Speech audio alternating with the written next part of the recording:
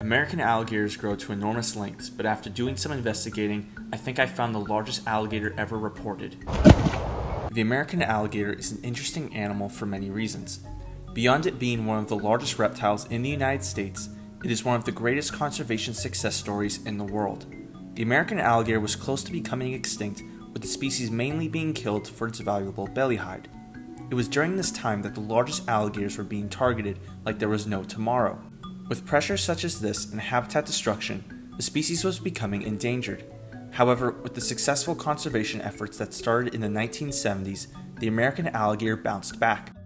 With an animal like this bouncing back to a point where public hunts are now legal and don't negatively impact their conservation status, it's the perfect species to see just how big they got in the past compared to now. The reports for the largest American alligator vary from source to source, and there does seem to be a drastic difference between historical reports and modern-day records. Even the largest individuals of today have some debates about them, which leads me to my first alligator on my list. Mandy Stokes' American alligator, killed in 2014, was declared to be the largest alligator ever verifiably measured, at 15 feet 9 inches long, a true giant. The alligator was caught in Wilcox County, Alabama, and later turned into a full-body mount. While there is no doubt that this animal is the largest alligator ever verifiably measured, the 15-foot 9-inch measurement is actually inaccurate. In the paper, A New Record for the Maximum Length of the American Alligator, scientists examined the carcass of the alligator, along with the originally reported 15-foot 9-inch measurement. The paper stated, quote, "Representatives from Safari Club International measured the alligator after it had been decapitated and skinned.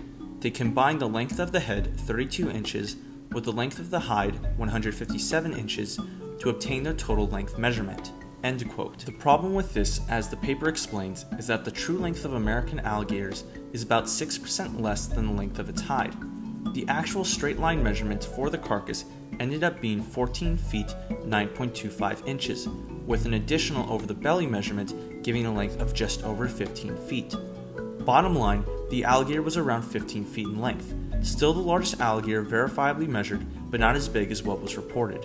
Reports of American alligators growing to 15 feet were long disputed, but with the record now existing, the most realistic maximum for American alligators is now recognized at 15 feet. Still, this is an extremely rare and not common occurrence. However, there is the chance that larger alligators were recorded in the past, way before verifiable record keeping was set in place, possibly around 20 feet. While there are a lot of these reports, let's look at some that I believe are the most noteworthy. In Edward Avery McElhenny's book, The Alligator's Life History, McElhenney noted an American alligator that was 17 feet 3 inches and was caught alive at Avery Island in Louisiana. The alligator was brought to his uncle, John Avery, in 1886. The alligator was shipped alive by boat in a crate and was meant to be delivered to the Smithsonian Institution up north. Unfortunately, a sailor decided to pour green paint on the alligator and brush on its back.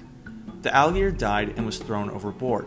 What makes this story sad, if true, is that based on all the reports I've seen, this may have been the largest alligator to ever be captured alive, but now we'll never know if it's true or not because there's no evidence. The largest alligator allegedly caught in Florida was killed in 1956 and measured by herpetologist Wilfred T Neil.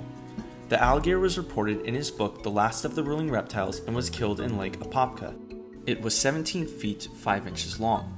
The length of the skull was about 23 inches long, making the head length to total body length ratio 1 to 8.93. The average head length ratio for American alligators is around 1 to 7.2 to 7.3. And Kent Fleet, a longtime expert on American alligators, has said, quote, "The length of the head relative to body length remains more or less constant," end quote. But that's based on our understanding of animals only up to 15 feet. If this is true, American alligators would continue to get larger ratios like the saltwater crocodile when they get past the 16-foot mark, potentially up to 1 to 9. While it's hard to tell how old a crocodilian is, Neil had something quite interesting to say. Quote, "The alligator was not a senile oldster, and in all save its great size had the appearance of a young adult. I believe it would have continued to grow had not its life been ended by some local residents." Another American alligator in McElhenny's book is really interesting because there is actually some proof of its existence. The skin of a large American alligator killed in Marsh Island in 1916 was brought to McElhenny to be measured.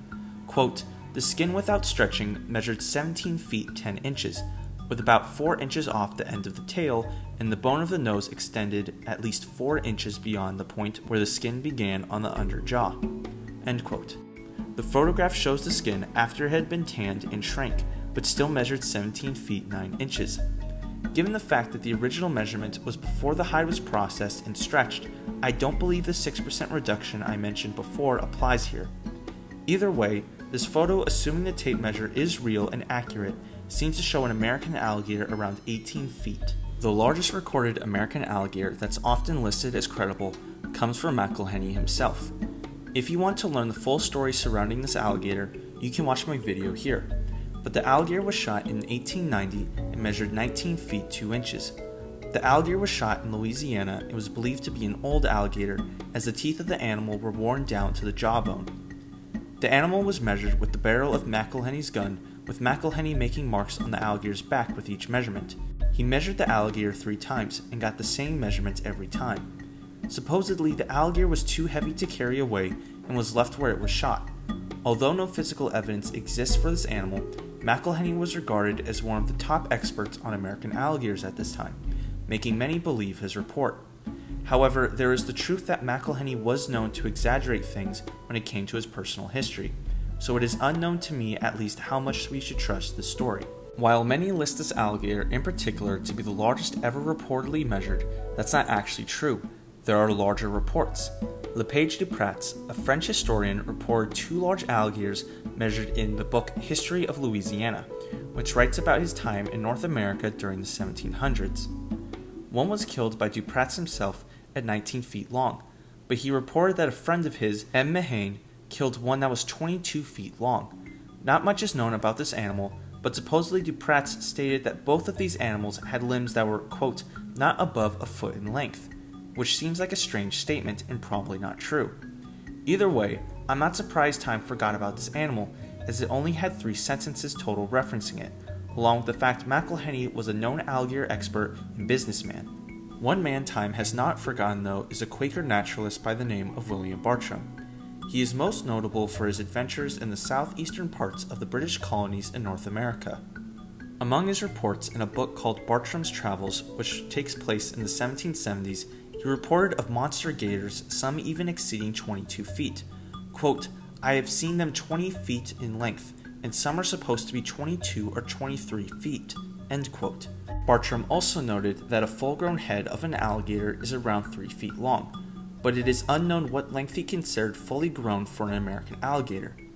If we use a range of 20 to 23 feet, and assume his definition of the head meant from the tip of the snout to the end of the cranial platform, that would indicate a head length to total body length ratio of about 1 to 6.67 to 7.67, which seems to be too small of a ratio for a big animal, especially if Neil's 17-footer had a ratio of just under 1 to 9.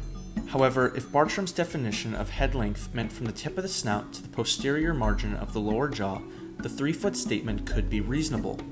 Based on this definition of head length, Neil's 17-foot animal had a ratio of 1 to 7.4. If that's the case, Bartram could have had accurate visual estimation and his animals could have been real. While all the animals I've stated before are impressive reports, they are dwarfed by the animal I am about to reveal.